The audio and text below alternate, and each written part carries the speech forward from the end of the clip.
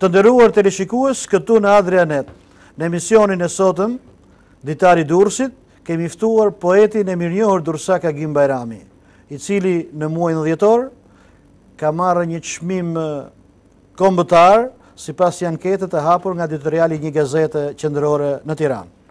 Ndërkohë Gimi vitin e kaluar ka sjellë rreth 3-4 çmime të para kombëtare dhe ndërkombëtare të marra në Prishtinë, në vizite të ndryshme të Kosovës dhe në Maqedoni. Rreth figurës së këtij poetit, neve do të përqendrohemi tek fjalët e një poeti të shuar të këtyre viteve, i cili është ndarë nga jeta para pak kohësh, Miljanov Kallupi, i cili ka shkruar: Agim Bajrami paraqitet para lexuesit dhe flet me llojin e vet poetik, siç është gjuha e sinqeritetit. Intimiteti dhe përditshmëria e jetës janë dy shtylla të fuqishme ku mbahet ngrehina e poezisë së tij. Në dodhimin, dashurinë, pikëllimin, gëzimin, ironinë i gjen aty. Me to dhe për to figuron shpirti i ndjeshëm i poetit. Rrjedhin poezitë e tij është i thjeshtë i kuptueshëm për të mbajtur njeriu duke jetuar, ndërruar dhe shkruar për ta. Pak a shumë rreth këtyre fjalëve do të sjellim edhe temën e bisedës së sotëm. Zoti Agim, mirë se erdhët në emisionin Ditari Durresit. Mirësejtje Mark. Faleminderit për ftesën. Është kënaqësi që ditët e para të janarit të nisim me një bisedë për poezinë. Zoti Agim, ju keni vite që jeni në Durrës, tash ju jeni integruar me Durrësin dhe keni dhënë një kontribut në jetën artistike të këtij qyteti.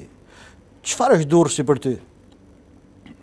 Për mua Durrësi, nëse mund ta karakterizoj me pak fjalë, është vendi jo vetëm i bukurive natyrore, jo vetëm vendi i njerëzve të mrekullueshëm, të civilizuar dhe të kulturuar, por është një hapësirë poetike pafundme, ku një poet i mirëfillt gjen shumë çka nga ato që kërkon për t'ja atribuar krijimtarisë vet.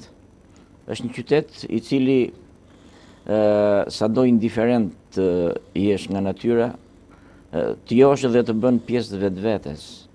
Është një qytet i cili ditë flasi me gjuhën e tij, me poetin, dhe të marrë dhe t'jap me të shumë çka nga bukuritë e ndërsjellta që ata kanë me njëri tjetrin. Në disa poezi që keni shkruar për këtë qytet, me qenë se po e përqendrojmë fillimin e bisedës rreth veprimtarisë suaj kryesore që e keni realisht në këtë qytet, para rast, keni një hynizim të madh për këtë qytet. Desha të pyes, është hynizimi i një njeriu që vjen nga provinca dhe shef diçka madhështore, apo është hynizimi i një njeriu që e njeh mirë realitetin e këtij qytetit edhe do ta shpreh këtë realitet si një element i jetës kulturore të këtij qyteti? Të shti, nga provinca nuk vi, sepse vi nga... Çarriku flas me një. Dakor, por kohën më të madhe të jetës e kam kaluar në Elbasan, një poet është gjithmonë lëvizje, dhe tek unë provinca nuk ka ndikuar as pak. Unë Durrësin gjithmonë e kam parë si një nga kryevendet e Shqipërisë, e botës shqiptare. Siç thash edhe më parë, hynizimi i bukurive të Durrësit nuk është thjesht si efekt i daljes nga tuneli dhe kontaktit me dritën. Të gjendesh përpara bukurive të tilla, të gjendesh përpara njerëzve të tillë, të cilët kanë një background shpirtëror të jashtëzakonshëm, njerëz të qetë, njerëz të bukur, njerëz të ditur, njerëz të kuptueshëm. Natyrisht që edhe pena e poetit do punoj vetvetiu. Unë kam qenë gjithmonë në kërkim të bukurive të vendit tim, dhe nuk është vetëm Durrësi që ka gjetur pasqyrim në poezitë e mia. Në poezitë e mia, në 4 librat e fundit, për të rritur, ka hyrë dhe një lule manushaqe, ka hyrë dhe një gryk e harruar, dhe që se ka përmendur askush, ka hyrë dhe një lokal, në cilën hyn dhe të krijohen shumë emocione. Kështu që Durrësi është pjesë e raporteve me të bukurën që unë si poet dhe si njeri kam dhe vazhdoj të kem. Unë e hapa jo pa qëllim bisedën tonë së bashku në Ditarin e Durrësit me një përkushtim që ka patur ndaj jush poeti i shuar Miljanov Kallupi nga Elbasani. Mirë po dhe një miku juaj në Durrës ka një shprehje në Durrës që ju krahason pak a shumë siç ka krahasuar Gorki Jeseninin, që ke lindur vetëm për të krijuar poezi. Cilën pjesë luani ka Durrësin poezit tuaja? Natyrisht, libri i fundit imi ka shumë poezi për Durrësin, jo vetëm për Durrësin si qytet, po edhe për njerëz të Durrësit. Nuk mund të them pjesë luani, por këto poezi janë raporte të balancuara në varësi të afeksioneve që unë kam për të bukurën, për jetën. Domethënë është pjesë e këndvështrimit tim ndaj një raporti të caktuar, estetik. Të mos harrojmë, tek Romancat e Muzgut, libri im i parë, shumica e poezive i kushtoheshin njerëzve të cilët i kam njohur në jetë, vendeve të cilat i kam shkelur, përjetimeve të mia ndjesore, brengave, halleve, gëzimeve, dhe befasisht mbas librit të parë unë u gjenda në një tjetër realitet. Pra, lëvizja nga një ambient në një ambient tjetër detyrimisht do të reflektohet te krijuesi, sepse për poetin ambienti, peizazhi është një lloj pasqyre, ku ai jo vetëm shef të tjerët, por njëkohësisht shef edhe veten e vet. Domethënë mat pulsin e tij në funksion të kohës, të realitetit, të njerëzve, të shoqërive të reja që ai ndërton ose që i prish natyrisht. Një nga parimet e mia, domethënë prirjet e mia në poezi ka qenë t'i përmbajmë shprehjes të paharrueshme të Rudyard Kiplingut. Nëse do të njihni mua, lexoni librat e mi. Kështu që edhe librat e mi nuk janë gjë tjetër veç se pasqyra gjendje shpirtërore të mia, të shoqërisë që unë i përkas dhe që më përket, të ambientit, por njëkohësisht janë dhe refleksione dhe prirje për të folur me botën që më rrethon, për të dhënë dhe unë mendimet e mia, për të pasqyruar gjendjet e ndryshme shpirtërore në të cilat është i detyruar të kalojë individi sot në shoqërinë shqiptare, marrëdhëniet, raportet, balancat, prishjet, ndrejqjet, domethënë është një kompleks i tërë gjërash që domethënë një libër nuk është i aftë i mbajë të gjitha. Ju në pak libra keni reflektuar një poliedrizëm kulturor. Keni shkruar poezi për të rritur që janë mirëpritur në Shqipëri dhe më gjerë, keni shkruar poezi për fëmijë që janë mirëpritur nga lexues të mëdhenj të vegjël, keni lëvëruar reportazhin, esen, profile. Pra, pavarësisht se ju si gazetar nuk njiheni në opinionin publik, ju keni botuar dhe një libër që është vepër e trajtuar mirë e një gazetari me përvojë. Sa është lidhur gazetaria me poezinë tek ju? Tek unë raportet poezi publicistik janë pothuajse të barazvlefshme. Pra, dashuria për publicistikën. Pastaj, duke mos u marrë përdit me gazetarin, natyrisht do të vijnë në re këto boshllëqet. Megjithatë, në publicistik unë kam hyrë shpeshherë i shtyr nga nevoja për të pasqyruar ngjarje, evenimente, domethënë pa e pasur si qëllim primar publicistikën. Pastaj, se sa ka ndikuar frazologjia poetike, figuracioni, shpirti, ndjesia në publicistik, këto janë të natyrshme. Domethënë vetë fraza e poetit gazetar dhe gazetarit poet ndërthuren me njëra tjetrën. Por unë nuk e kam pas qëllim primar gazetarin. Për mua primare ka qenë poezia, ndonjëherë ka qenë edhe fabula, për të mos thënë që në vitet e diktaturës, në ato kushtet aq të vështira, me ato kriteret dhe atë censurën e vështirë e cila ekzistonte në atë kohë, në mediat, në ato pak media që kishte, aty në atë kohë, jam detyruar të merrem me fabulën, sepse fabula ishte një lloj zhanri e cila çante më lehtë. Shoqëria shqiptare ishte më e etur për të mësuar të vërteta të fshehura. Nëpërmjet fabulës, nëpërmjet stigmatizimit, alegorisë, unë mundova që të nxjerr përpara lexuesit ato dukuri, ato problematika, të cilat një poezi e mirëfillt ose një publicistikë e mirëfillt ishte e pamundur, ishte e ndaluar t'i përcillte me shumë vështirësi, ndonjëherë edhe me rreziqe, sepse fabula është një zhanër sa i fuqishëm aq edhe me problematikë, sepse aludimi në fabulë është i jashtëzakonshëm. Megjithatë, përvoja ime në fabul, pra njohja e elementëve, të atyre elementëve të jetës të cilët shoqëria shqiptare ngurronte t'i vinte në dukje, ose sistemi mundoi t'i lustronte, mua më ndihmoi shumë më vonë në poezi. Po ta vësh re poezitë mia gjithmonë, krahas asaj ndjeshmërisë lirike që e ka të lindur, ka edhe pakës humor të zi. Domethënë edhe në një vjersh lirike unë mundohem që të fus diçka nga humori që e ka çdo njeri prej nesh, të fus edhe ato anë të panjohura që një poezi është të quajtur standarde, serioze, ngurron t'i aplikoj.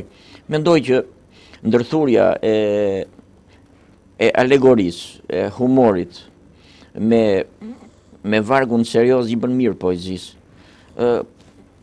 Kam lexuar para shumë kohësh një shkrim shumë interesant të një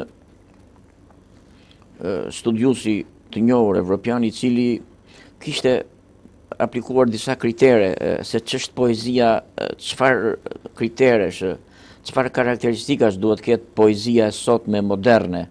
Dhe mu bëqefi që një ndër ato pika të cilët ai studiusi i njohur i shtjellonte dhe i vinte, i theksonte, ishte edhe alegoria, prirja e autorit për të stigmatizuar, duke mos e bërë natyrisht qëllim vetvete stigmën, por për ta karakterizuar jetën me ato dimensione që i ka dhe që ne në fakt nuk jemi në gjendje do t'i japim me atë fuqi dhe me atë dritije që e kanë të gjitha, domethënë, fatet e njerëzve dhe jetët. Sa libra keni botuar deri tani?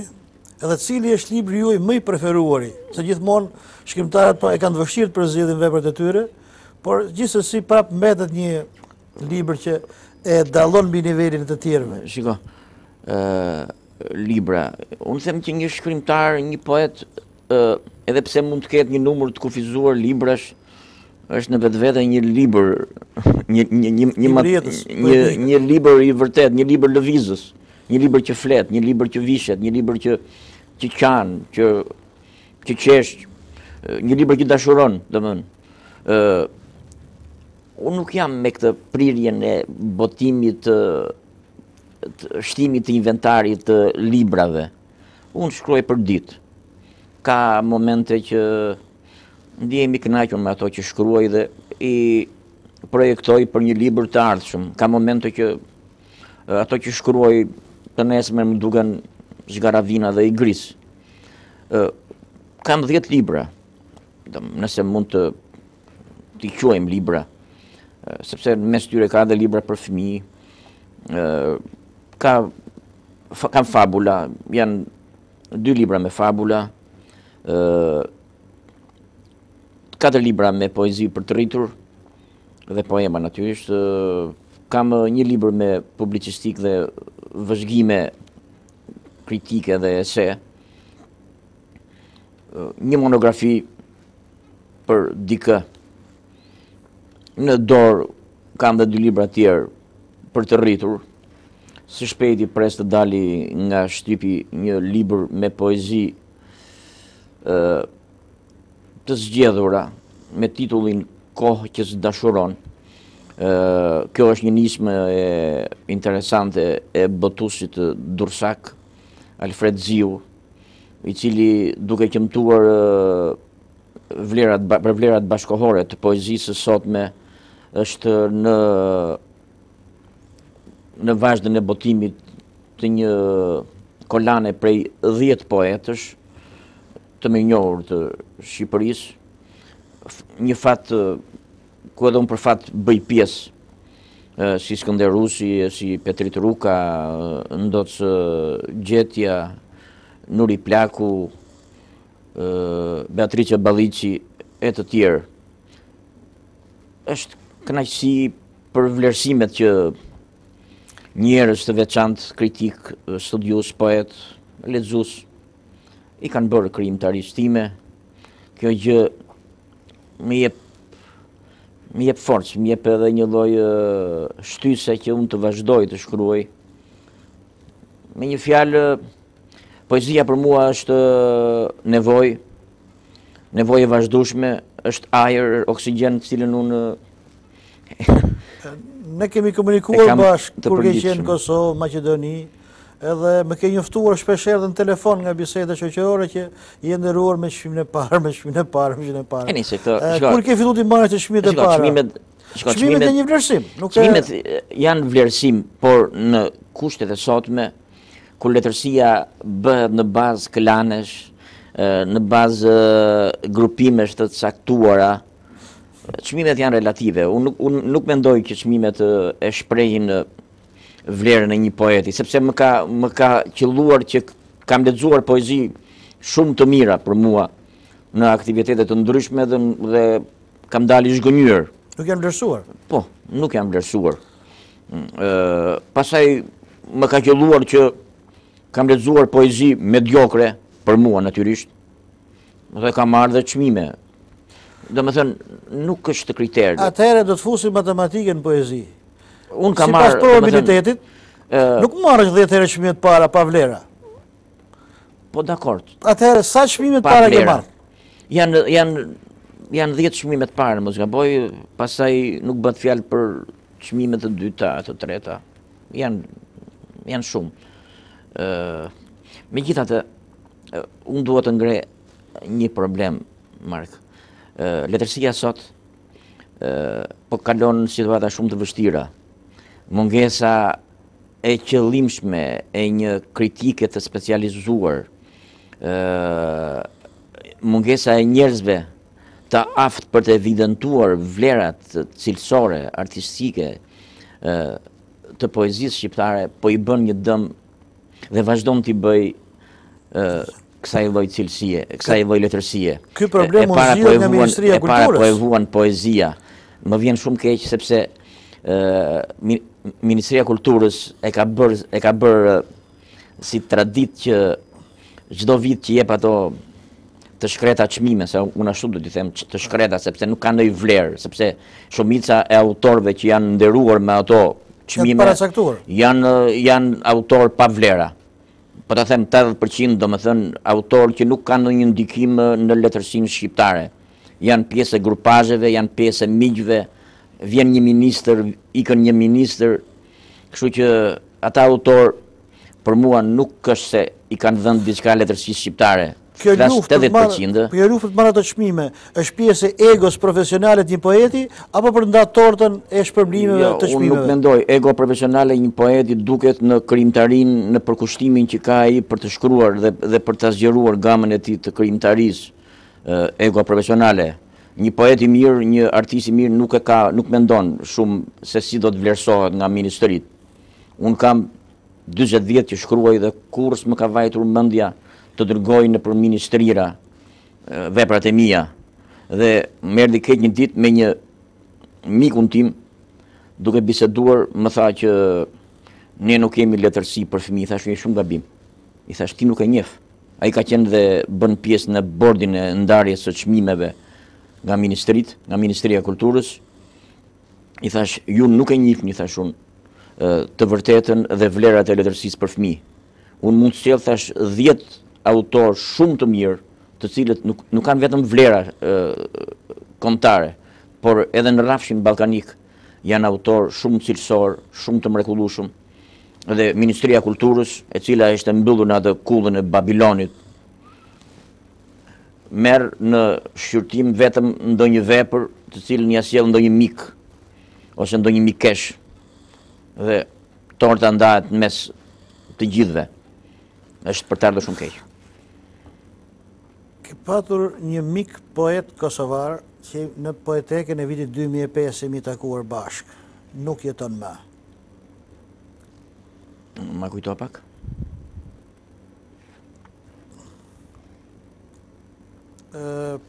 Poeti që vdiq në Francë. Ali Podrimja. Keni patur një lidhje shumë miqësore bashkë me sa më mend. Që vend ka zënë Ali Podrimja në poezinë shqipe dhe çfarë keni ndarë bashkë? Tashti, për hir të vërtetës se nuk dua të mburrem, nuk është se e kam pasur shumë mik Ali Podrimjen. Ali Podrimja zë një vend të nderuar në panteonin e letrave tona për vargjet e tij poetike të mrekullueshme, me lumin, e cila vazhdon t'i bëjë nder, domethënë dhe është një lloj me një nivel poetik që vështirë se kapet nga poezia jonë edhe në të ardhmen, për frymën e saj elegjake dhe për fuqinë e saj artistike me cilën është shkruar, është gdhendur ajo lloj poeme. Unë Aliun e kam parë ashtu si shumë poet të tjerë, domethënë si një patriark të letrave shqipe. E kam respektuar në ato takime që kemi pasur së bashku, kam pirë ndonjë kafe, kam bërë dhe ndonjë bisedë. Por Aliu ka qenë një njeri mrekullueshëm, aq sa ka qenë poet, aq edhe njeri. Dhe takimin tim të fundit me që ma kujtove, e kam pasur në qytetin e Sarandës, ka qenë takimi, kanë qenë 2 muaj para se Aliu të ndronte jetë, ishim të ftuar në aktivitetin e përvitshëm të trilemave të Jonit që e bën klubi i shkrimtarëve jonian, dhe neve gjatë vizitave që bërëm në Butrind edhe gjatë kthimit për në shtëpi, Aliu ishte një njeri shumë sensibël, shumë i ndjeshëm, por një patriot i jashtëzakonshëm. Unë e kam pasqyruar dhe ke libri im Kthimi i Generalit, takimin tim të fundit me Alin, kur mori vesh që unë isha i komunitetit Çam, ai ndroi vendin e autobusit, edhe erdhi do më përqafoj, nuk e dine, mendonte që do të isha nga Durrësia, nga Elbasani. Kishte një ndeshmëri të jashtëzakonshme për fatet e çamërisë son të pushtuar dhe u përlot. Ajo ka qenë përlotja e fundit e Aliut përpara meje dhe takimi im i fundit që kam pasur me atë njeri të mrekullueshëm, me atë poet të jashtëzakonshëm. Si keni ndjer veten kur ju keni fituar çmime në ato vende ku dhe Aliu është nderuar me çmime? Ke marrë disa çmime në Kosovë. Ka desha të dali çikma. Shiko, ja, në një rast. Kjo është lidhja shpirtërore se ai nga Kosova, ju nga Çamëria ishin në një tredh përbashkët. Dua të flas për anën humane të Aliut. Si Aliu, shiko, poetët e mëdhenj, artistët e mëdhenj nuk mendojnë për çmime. Mediokrit, të ligjt, të patalentuarit, e kanë mendjen vetëm për të evidentuar. Pra, tentojnë që duke sajuar, duke bler ndonjë çmim ose shumë çmime, kujtojnë se do t'i bëjnë, do krijojnë hije tek kryesët e tjerë. Aliu dhe shumë poetë të tjerë kanë parasysh profesor Agim Vincën, një njeri mrekullueshëm,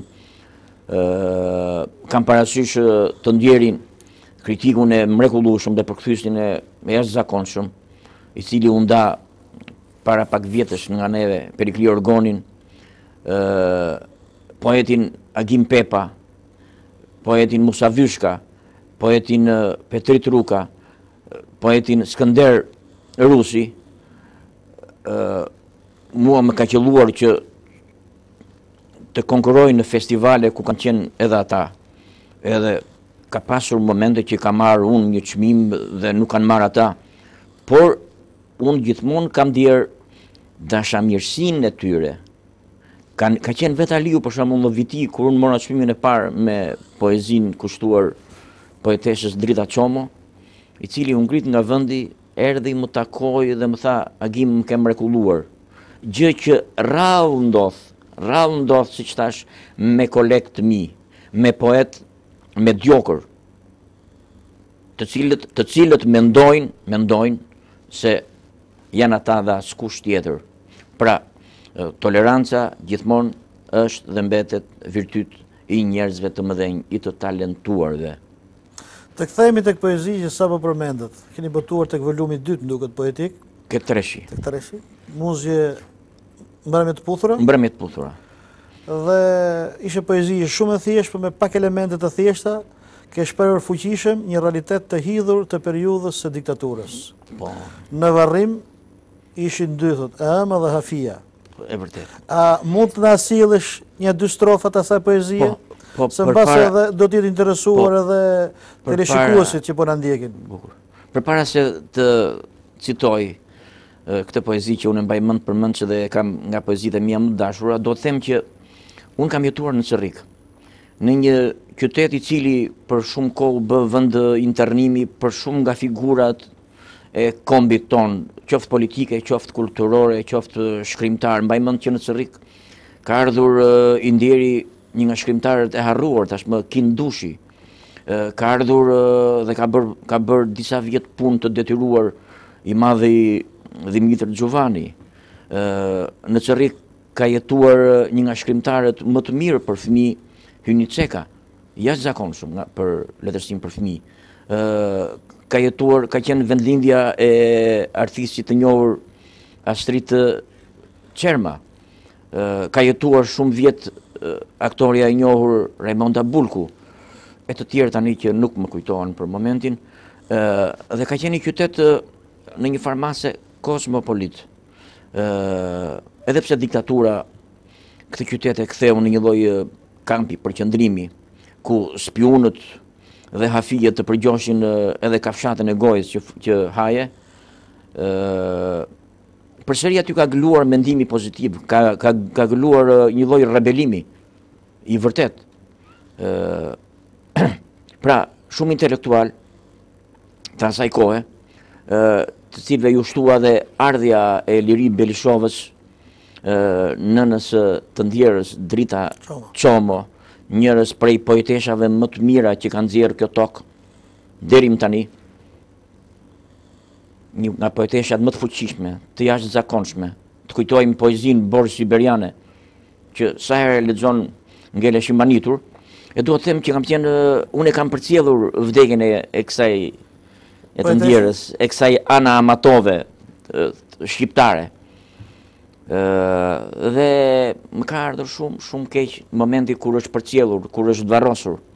Mbaj mend ka qenë vete jema. Ja dhe ishën burg atëherë maqua në Bulqiz, anë Borrel, diçka e tillë. E ka përcjellur i vllai i vogël, e ka përcjellur e jema, Dajan mos gaboj, karrocieri komunales dhe një polic. Askush tjetër nuk guxonte të vende në varrimin e kësaj. Pra, kombi ton ju shua një yll. Neve sigur jemi komb me 800 milion banor dhe kemi gjenit pafundëm. Pra, unë diktaturës nuk i fal këtë luftën që bëri ndaj intelektualëve, luftën që bëri ndaj trurit, në një komb kaq i vogël, që duhet i vlerësoshim këta njerëz të mrekullueshëm dhe e përcollën në mënyrën më paradoksale, me një karros të vjetër të komunales. Më lejo ta citoj poezinë. Rënkon një karro në të qarë dhe dridhet nga mërzia. Dy vet po çojnë një vajzë në varre jema dhe Hafia. Mbi ball i ftoj një diell i vrarë me urdhër nga partia. Dy vet po çojnë një vajzë në varr e jema dhe hafia. Ceriku mbyllet në sirtar, drithron nga lemeria.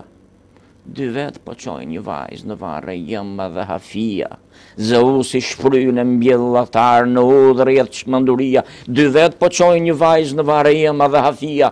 Po varri sapet që ta marrë ka ngrirë nga bukuria. Dy vet po qojnë lule mbi varr, e jema dhe liria. Poezi shumë e bukur dhe e trishtuar. Është një moment që mua më ka shoqëruar për dekada të tëra. Drita Çoma ka qenë jo vetëm një poetesh e mrekullueshme, po një vajzë shumë e bukur në të gjitha aspektet. Radhë lindin njerëz kaq të bukur. Këtë trishtim që përsoti me këtë poezi, vetë ditari i Drita Çomës dhe shkrimi që ka lënë që janë botuar pas vdekjes, nuk e kanë kaq të madh sa që e ke arritur ta realizosh artistikisht. Si të vlerësuar në viti për këtë poezi? Në vitia ishte problemi ishte Aliu, konkuruam me Ali Podrimin atëherë. Mos gaboj dhe me Agim Gjakovën, mos gaboj. Edhe shumë poetë të tjerë. Unë kisha zgjedhur një poezi për Çamrin. Po për në momentin e fundit fare me sugjerimin e moderatorit lexova poezinë e Dritës. Mbaj mend që gjithë salla ngriu gjatë interpretimit të poezisë edhe kur mbarova pothuajse 1 minutë e pak njerëzit akoma nuk po e merrshin veten. Domethënë poezia edhe figura e ndritur e Drita Çomës krijoi një lloj ankthi tek njerëzit, domethënë një lloj magjie. Kështu që më shumë se vlera ime artistike është magjia që përcjell figura e kësaj poeteshe të mrekullueshme. Si ka qenë jeta juaj personale? Lindja, rritja, lëvizjet që ke patur në jetë në vendin tonë? Si jeta e të gjithë shqiptarëve me një baba punëtor, një familje anonime, një familje ardhur nga Çamria, e cila me shumë vështirësi arriti të integrojë në realitetin shqiptar. Them në një realitet të dhimbshëm, sepse na është dashur disa herë të ndërrojmë vendbanimet. Një herë u vendosëm i madh kur ka erdhi vogël nga Çamria, me mendimin se do të ktheheshin prapë në Çamri, u vendosën në fushën e Cerrikut. Në atë kohë nuk kishte qytet, ishte një fushë e madhe edhe një fermë e harruar ushtarake me bakti. Pastaj i dëbuan prej andej dhe i vendosën pothuajse me dhunë në një fshat diku në ekstremin e qytetit, quhet Valas, ku më vonë ndërtua edhe një burg i madh për ordinier. Prindrit punoshin, bëshin nga 2 orë rrugë në këmbë, në atë kohë nuk ishte as makina, as i gjë, që punoshin në këto ndërmarrjet bujqësore të Cerrikut. Pra, flinin në fshat, punoshin tërë ditën në qytet, ktheheshin pra një jetë e mundimshme. Me shumë peripecira, me shumë mundimesh, arritëm të riktheheshim përsëri në një nga lagjet periferike të qytetit, në ato barraket e famshme të uzinës naftës. Dhe aty kemi kaluar pjesën më të madhe të jetës. Unë bashkë me 2 vëllezërit e mi. Një jetë, çfarë themi, jeta që kalonte 90% e shqiptarëve të asaj kohe, jetë me privacione, jetë që nuk arrinte të bëhej e bukur edhe duke futur ëndrrën në mes. Pra, një luftë për mbijetesë. Më vonë pasaj, unë mbarova shkollën gjeologjike për naftë në Kuçov, 4 vjet. Aty u lidha, domethënë filluan ato ngacmimet e para, filloi dialogu im me letërsinë. Ka qenë një dialog i heshtur, në fillim fare një dialog gjithë drojtje. Unë nuk guxoja t'i flisja letërsisë, sepse më ishte krijuar ideja që letërsia ishte një perandori në kufitë së cilës ishte vështirë të trokisje. Megjithatë, ajo më pranoi gradualisht. Cili ka qenë krijimi ju i parë letrar? Po, Marimen? mbaj mend, krijimi im I parë ka qenë mos gaboj për naftëtarët, me që unë profili I shkollës time ishte kërkime nafte, kërkime geologjike për naftën, më shumë edhe indikuar nga atmosfera ku jetoja, bëra një poezi që më kujtohet në atë kohë, më botoi më njëherë gazeta e famshme Drita, gëzimi I kryesandatori. Mbaj mend strofën e parë që thoshte dje kryesandatori tonë I erdhi lajmi, nusja na dhuroi 2 fëmijë të bukur. Në dorën e madhe ju drodh telegrami si krahët e bardhë dreth një flutur. Pastaj vazhdon. Pra, kjo ka qenë trokitja ime e parë, domethënë serioze në letërsi. Pra, arrita të botoja në një gazetë që ishte ëndër, sidomos një për të rinjt ishte e pamundur të botoja. Po ndonjëherë hapshin në hapësirë për ka klasa punëtore ata, sepse hapnin, por me bë kompozicionin e hapnin, por me shumë vështirësi, domethënë duhet kishe njohje të madhe, ishte me shumë privacione botimi në gazetën Drita. Më vonë leximet e mia të pafundme, kam qenë gjithmonë mik I madh me librin. Edhe tani po nuk lexova 2 orë në ditë, 3 orë në ditë, unë nuk se konsideroj ditën të mbyllur. Pra, kultura te krijuesi është një lloj stature e fuqishme që ai nëse ka pak talent të filloj t'i përkushtohet letërsisë. Libri I parë ka qenë pak I vonuar, ka qenë në vitin 2003, mbasi unë debutova për vite të tëra në gazetën humoristike Humor dhe Satire, cila ishte pasardhësia e revistës Sosteni. Më sugjeroi I ndjeri Milanov Kallupi së bashku me profesor Asid Bishemin ti botonim në një vëllim më vete. Dhe ashtu ngjau, natyrisht me ndihmën redaktimin e profesor Asid Bishemit, arrita të botoj vëllimin e parë me fabula Gomari me rrota, edhe me gjëza. Më pas se Oreksi vjen duke ngrënë, thonë muhabetit, kontakti im me shoqëritë letrare, me klubet letrare, me lidhjen e shkrimtarëve që në atë kohë ishte shumë e fuqishme. Solli që unë t'i përkushtohem poezisë, botova romancat e Muzgut, për kontaktin, ritakimin me poezinë, dua të them, ishte pak tragjik, sepse unë kisha vendosur që të mos merresha më të paktën me poezinë. Nuk e di, ishte një lloj zhgënjimi, që unë e ndjeja brenda vetes, ose një lloj ngurrimi për të matur me patriarkët e poezisë. Më duke vetja I pafuqishëm, më duke një lloj, si thua, guximi të tepruar të botoja poezi në krahas më të mëdhenjve. Dhe u bë shkak vdekja tim vllai. Mua më ka vdek një vlla në moshë të re, 37 vjeç, në kulmin e moshës.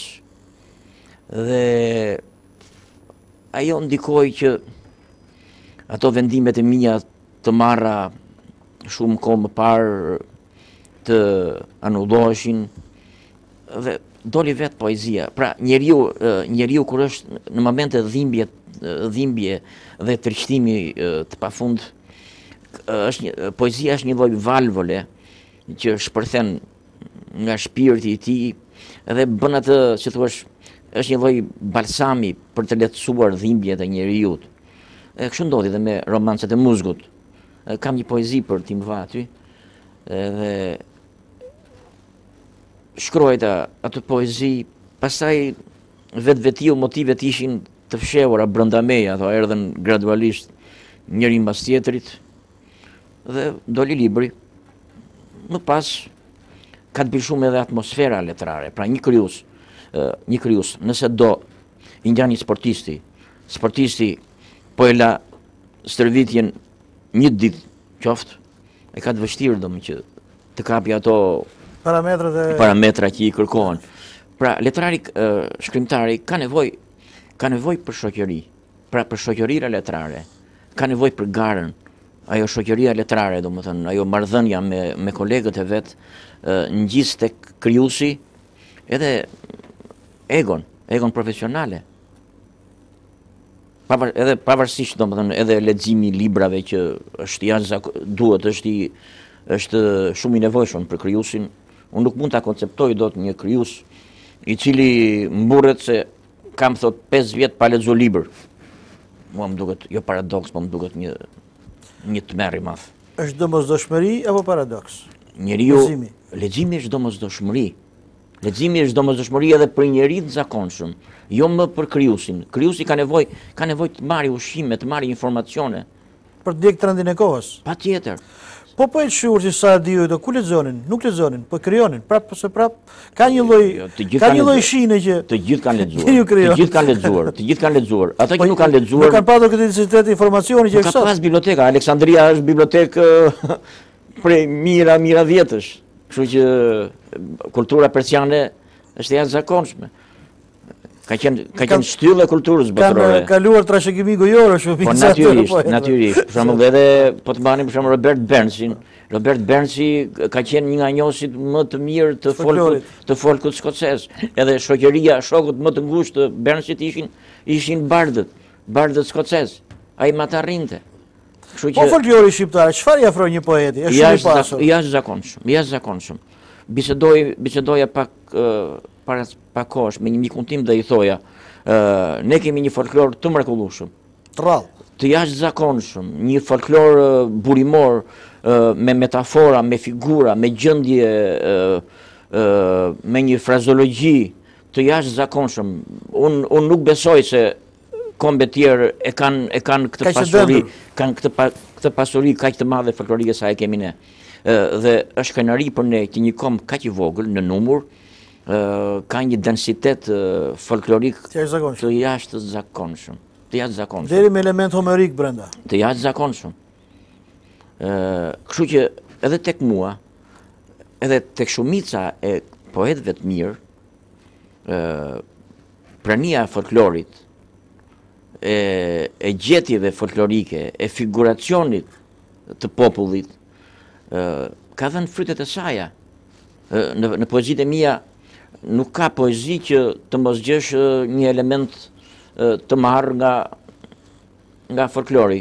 Natyrisht është shkrirë, është asimiluar, por folklori është shkrirëria. Lava ekziston. Pra, një shkrimtar që shkëputet nga pasuria folklorike e kombit vet, mbetet cerebral, i palexueshëm. Është për të ardhur keq, me prirjet e shumë krijuesve të rinj, të cilët kanë mbaruar shkollat e larta jashtë shtetit ose edhe nuk i kanë mbaruar edhe këtu, por që ecin me prirjen se poezia moderne nuk e duron dot ndikimin e folkut. Çdo poezi është frymarrje. Unë poezinë për vetë time e konsideroj frymarrje, oksigjen, fryrje dhe shpryrje. Kupton? Kështu që sado moderne të jetë poezia, nëse nuk respekton rrajen e zemrës, frymarrjen e njeriu, ajo poezi është e dështuar. Cilët kanë qenë poetët tuaj më të preferuar, shqiptarët tuaj? Këtë dëshiron të shfletosh kur hyn në bibliotekën tënde në shtëpi. Shiko, unë kontaktet e para me letërsinë nuk i kam marrë me shkrimtarët shqiptar, por i kam marrë me autorët, me disa nga autorët më të njohur të letërsisë për fëmijë, për shembull Jules Verne. Jules Verne për mua ka qenë ai fari i parë që më joshi në brigjet e letërsisë. Të dha poezinë e fantazisë. Kam lexuar për tërë natën, më ra në dorë atëherë një roman shumë i bukur, Fari në fund të botës. Dhe unë për çudinë e të gjithëve, atë ditë i las mësimet dhe e mbarova librin, e fillova direkt dhe e mbarova në mes natës. Duke dhe krijova domethënë një lloj ndjesie të jashtëzakonshme. Jam ndier më i lumtur se jam ndier atë ditë, nuk jam ndier kurrë në jetën time. Pra ishte kontakti im i parë, ishte shtrëngimi i dorës me letërsinë ishte një botë magjike që më tha, kjo është bota në cilën ti duhet hysh. Pastaj ti morë vargën dhe u nisë drejt farit poezisë. U nisa. Pastaj natyrisht duke me kalimin e kohës unë kam qenë një lexues shumë i mirë për të mos thënë një gëlltitës i krijimtarisë drejtora Gollit, i poezive dhe romaneve të Ismail Kandares, të Gjevahir Spahiut, edhe shumë poet të Musa Vyshkës. Unë kam pasur fatin e madh që kam bërë shoqëri në qytetin tim të vogël me një shkrimtar të mrekullueshëm, që quhet Nazmi Seitaj. Ai edhe pse nuk kishte mbaruar shkolla për letërsinë, ai ishte një erudit i jashtëzakonshëm dhe një nga punëtorët më të mëdhenj që kam njohur në fushën e letrave. Ai lexonte pafundësisht jetët e shkrimtarëve, kompozitorëve dhe artistëve më të mëdhenj të Renesancës ose të letërsisë franceze, të muzikës ruse, një erudit i jashtëzakonshëm. Dhe ai njeri për shumë vjet mua më krijoi një lloj shtrehe dhe një lloj shtytje që unë të bëhesh amik i përjetshëm me letrat. Pra, e kam fjalën që ka shumë ndikim ambienti, shoqëria, kontaktet me njerëz të ditur, shfletimi, janë të domosdoshme për shkrimtarin. Një shkrimtar, thash unë, që mbyllet në kullën e vet, që humb kontaktet me jetën, është shkrimtar i dështuar, sado i talentuar të jetë. Sepse ai do filloj të shkruaj, po çfarë do bëj? Do fantazoj.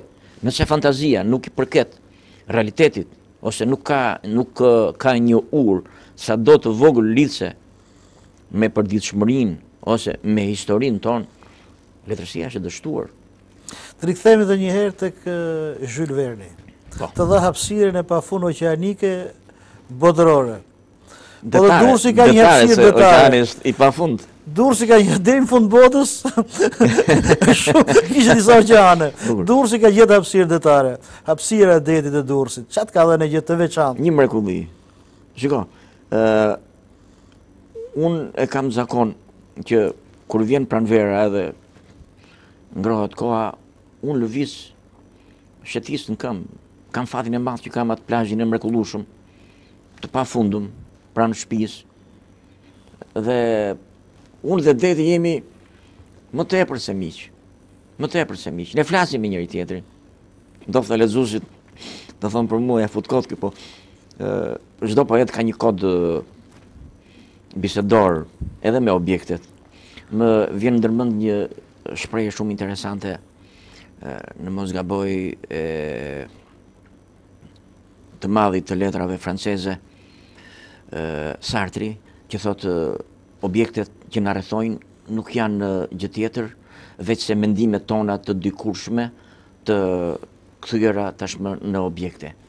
Kështu që edhe një objekt pa gjuhë si deti ka mënyrat e veta me cilën komunikon. Ka gjuhën, ti e komunikuar me detin. Sidomos me një krijues, me një poet. Ti e komunikuar mjaft me detin. Po dhe me personazh afron me detin. E dua shumë. Ke sa poezi të bukura poetike për vajzat e plazheve. Nëse më lejoni, dakor. Ta lëm atë, se nuk është për televizion. Unë kam bërë këto ditë një poezi kushtuar Durrësit tim. Dhe e kam botuar në antologjinë që u botua tash së fundi nga zonja Flora Dervishi dhe Ardi Omeri. Është një kontribut që duhet ta përmend. Kaq kohë, një qytet kaq i madh, kaq i mrekullueshëm si Durrësi pa një antologji poetike, unë duhet i falenderoj të dy këta person për kontributin e tyre, sepse në fundit i kthyen Durrësit një vlerë të munguar. Pra, poezia është qyteti im është vend çuditërash. Qyteti im është vend çuditërash, që po t'i mbledhesh bëjnë 101, ku dielli lind dhe në sezone shirash, dhe deti shpesh të flet si një njeri, ku deli vetëm nga shtëpia dhe kur nuk ndjehesh i vetmuar, se pas të vinë me cicërima një qift me zogj të dashuruar. Ata së të ndahen gjithkohës, me raje flatrash ngjyrë maj, gjersa të të bindin që të pish një gjin me eks aty tek flaj. Shtëpit janë pritje marinarësh, prej sysh pulbardhe dhe me shkum. Çdo qas pluskojnë mbi kreshta valësh, në brigje kthehen veç për gjumë. Qyteti im është gjithë dashnorësh, një pjesë të tij më dha dhe mua, ku s'ndjen grindje orë pas orësh, po vetëm din të thonë të dua. Ku djemt me hënën bëjnë dhe flirt, me fjalë të ndjera prej poeti, ku po nuk puthe me gjithë shpirt, s'të japin kartë identiteti. Çdo vajzë këtu është tridh prej ajri, që kthehet nimf ditën e shtun, me gladiatorët shkon në pabe, po syt ja shkel mbretit monun. Qyteti im është vend magjik, që ja kalon dhe vetë magjis. Kush do ta shohë do vi pa frikë, urbanet u asjellon gratis. Shumë e bukur. Shumë e bukur. Faleminderit. Cilat janë perspektiva që e ke ndarë për të na sjellë gjëra të reja për Durrësin? Ose krijimtarinë tënde në Durrës, jo thjesht për Durrësin. Po, ndikimi i qytetit Durrësit, pra i detit, i botës detare, i faunës dhe florës qytetit, tek unë ka ndikim të jashtëzakonshëm. Për shembull, në poezitë që i kam në librat poetik kushtuar fëmijëve, Ndodhjet e Xhulios dhe miqve të tij, ose Aventurat e Salmonit Kureshtar, ose Dy Kujndavecët, prania detit është her pas hershme. Pra edhe shumica e ngjarjeve, personazhet, peizazhet, objektet, sendet janë pjesë e detit. Janë marinarët, janë anijet, janë spirancat, janë peshqit, janë valët, janë dallgët, janë pulbardhat. Pra, si thash, ndikimi i ambientit tek poeti është i jashtëzakonshëm. Unë jetoj me detin, unë jetoj me frymarrjen e marinarëve të qytetit tim, ashtu si jetoj edhe me praninë time të munguar të Çamërisë, se si thash jam pjesë e komunitetit të Çam. Ne erdhëm në 45-ën, prindët e mi në 45-ën, erdhën të ndjekur, të persekutuar, dhe mbas një kalvari të madh vuajtjesh, mundimesh, stërmundimesh, arritën të ndërtojnë atë jetën e tyre të thjeshtë. Në periudhën e tranzicionit, ju keni tentuar të riktheni në Çamëri, por duke kaluar kufirin me një lloj disa peripeci. Ka një gjë të veçantë kujtesën tuaj ky rikthim në atë Çamërinë, që ti e kishe ndërruar? Po, unë jam, jo në Çamërinë, nuk jam kthyer. Përpjekja ime e parë ishte të shkoja në Kurbet. Ka qenë ai vrulli i madh. Të prisën kufis, aty ishte Çamëria, ka shkuar në atë Kurbet. Shiko, edhe unë u bëra pjesë në vitet 90 e atij eksodi të madh masiv, ku shqiptarët donin edhe malet t'i hashin me dhëm vetëm të kaloshin kufirin për një jetë më të mirë. Kështu që unë kam tentuar disa herë për të shkuar në Greqi. Fillesat e para kanë qenë të dështuara. Më kapi policia diku në mes Janinës edhe Delvinaqit, pra në kufit e Çamërisë, në kufit e Çamërisë, por them këtë që kalimi i kufirit për çdo njeri është shumë emocional. Është shumë emocional, aq më shumë në ato kohra, që ne vinim mas një mbyllje të tmerrshme, dhe ku çdo gjë e huaj na dukej si prej magjie, si e jashtëzakonshme. Për këtë arsye unë nuk jam kursyer, kam udhëtuar edhe 3 ditë në këmbë maleve, e proskave, luginave të Greqisë, dhe po të them me një kënaqësi të jashtëzakonshme.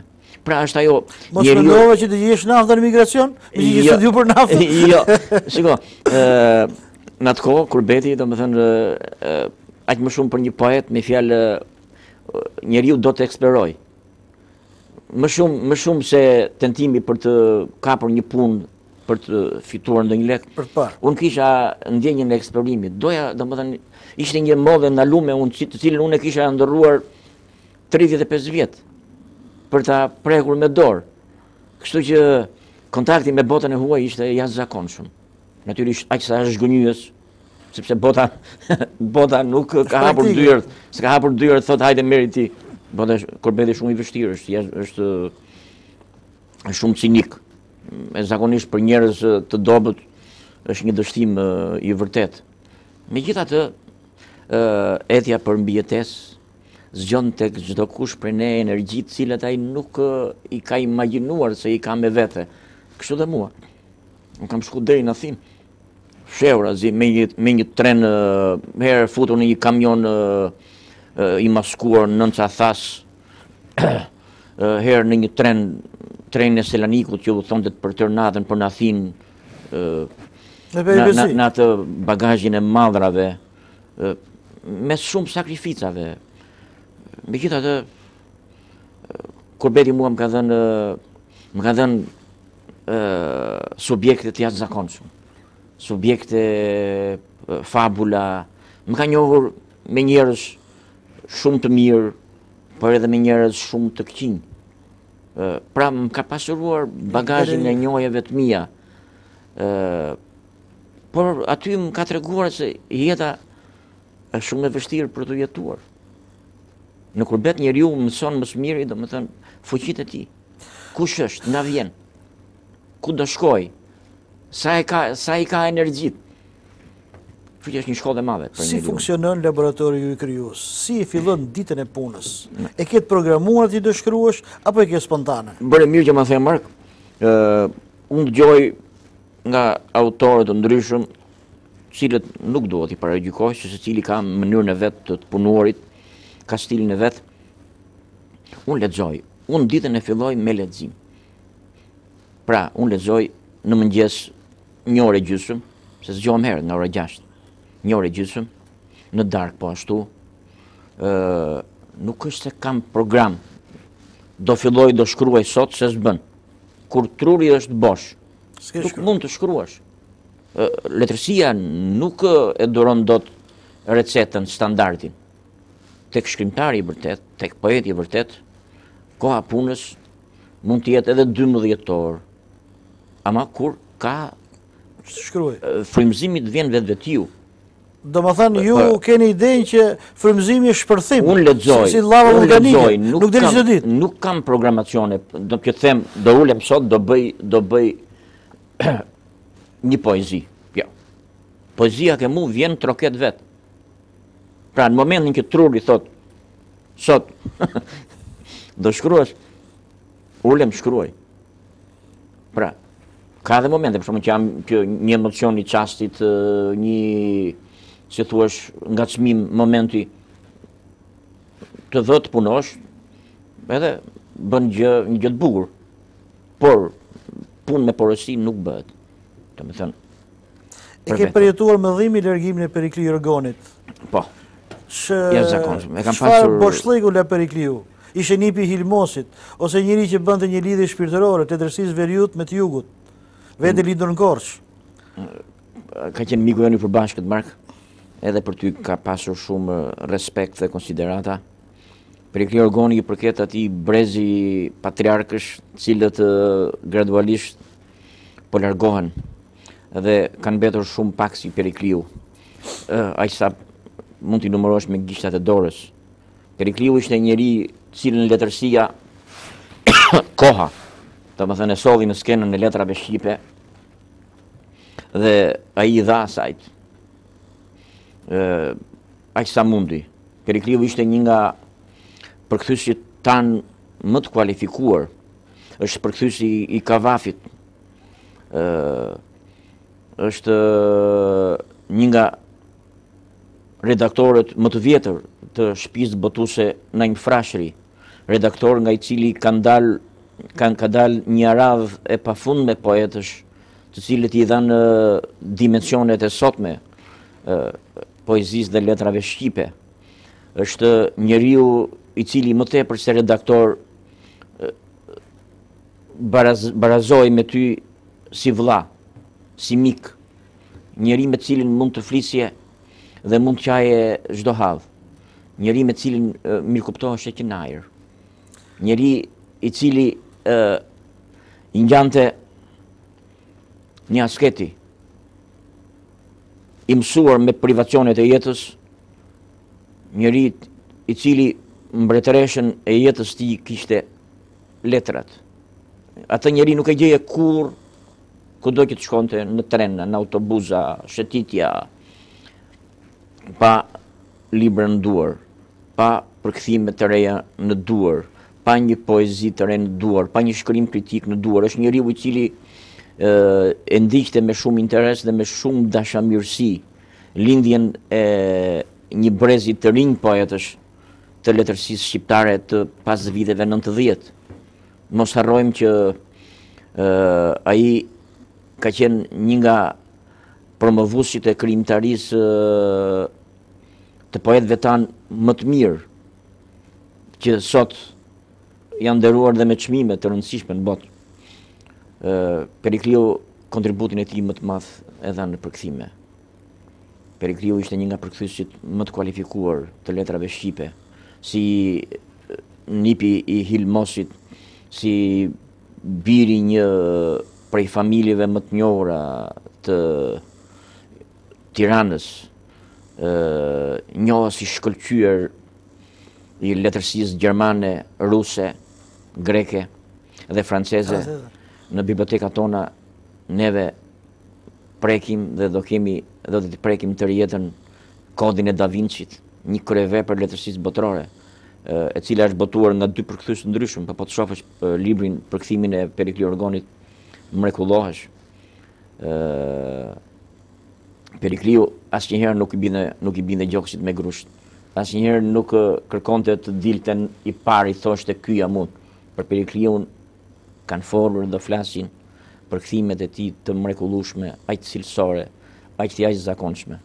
Pra Perikliu është një gjigant që iku në heshtje. Një gjigant që iku në heshtje. Po është shqetësuese dhe heshtja mbrapa se nuk është mobilizuar sa duhet e armata e miqve të tij, atyre studentëve që i ka pas studentë dhe i kanë nxjerrë në jetë, u ka dhënë një emër ndoshta edhe në hapësirat letare shqiptare. Jo, kohët e fundit përpara një jave, mos gaboj, familja e Perikliut, zonja Lida, organizoi mblodhi me një grup miq të Perikliut për vjetorin e vdekjes të ndjerit, dhe me ato mundësi që ka ajo, u bë përkujtimi i jetës dhe krijimtarisë tij, por kjo është shumë pak. Organet, si thash në fillim bisedës, shoqëria shqiptare e dehur dhe e helmuar nga psikologjia e paras, pak po i kthen syt nga kultura, pak po i kthen syt nga njerëzit e saj të mëdhenj, nga truri i kombit. Njerëzit e mëdhenj tanët po ikin pa u ndier njëri mbas tjetrit. Iku Ali Abdi Hoxha, një gjigant i romanit shqiptar, në një heshtje të përzishme. Iku më së fundi i madhi Skënder Drini, nga romancierët më të shquar shqiptar. Vebi Skënderi. Ikën të përcjellur nga një heshtje e përbuzëse. Është shumë trishtuese për shoqërinë tonë. Është e pafalshme për qeverinë tonë. Kjo lloj heshtje, ky lloj cinizmi. Ne bëjmë pamundurën. Media tona sa nuk shqyen kur vdes dikush që ka një post shtetëror, që në fundit ai ishte njeri të cilin një rrogtar i shtetit, i cili nesër harrohet, ndërsa me artistët, me shkrimtarët, me poetët ndodh krejt ndryshe. Më kujtohet një thënie shumë e bukur e Gabriel Garcia Marquezit, i cili thot botës do t'i vi fundi, thot, kur themi romani në kuptojmë intelektin, vlerat artistike, do të udhtoj me vagonin e mallrave. Dhe ka ardhur kjo kohë tek Ka neve. një vëllë madhërat. Shkrimtarët, poetët, njerëzit më të zgjuar të kombit, ata të cilët e meritojnë të kenë ndonjë bust, të kenë ndonjë pension për të mbajtur veten, kanë hypur jo në vagon e madharve, se në Shqipëri nuk kam më tren, por kanë hypur në ato rimorkjet e kohës Baba Qembas, nga ato që vishin që lëkundeshin. Të shkëputemi nga është shumë tragjike, nga shumë ky tragjike. diskutim i trishtuar, ndoshta me që po i vjedhë fundi i emisionit ton, që gjë të re kanë projekt për të dhënë për lexuesin Dursak e më gjerë shkrimtari Agim Bajrami. Po, këto ditë duhet të dalin nga shtypi libri im me poezi Kohë pa dashuri. Është një libër në cilën janë refleksionet e mia poetike të 5 viteve të fundit. Janë poezi sa me temë sociale, aq dhe me temë lirike. Është një libër në cilin lexuesi do të shohë vështrimet e mia dhe bashkimet e mia ndaj shoqërisë dhe realitetit në cilën e bëjmë pjesë. Me që dalim asaj, cili ka qenë mendimi i miqve tuaj që e kanë lexuar paraprakisht, ose i redaktorëve të këtij libri? Po, mendimi i miqve të mi më të ngushtë, i miqve po ta theksoj se ne kemi shumë pak miq. Ne jemi mësuar me atë shprehjen e famshme që nuses në dasëm nuk i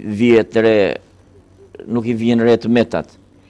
Me që ma kujtove këtë, pra, unë kam shumë pak miq të vërtet, njëri për cilëve edhe ti, që nuk di të bësh shefin nëse nuk e meriton. Dhe për këtë unë të jam shumë mirënjohës.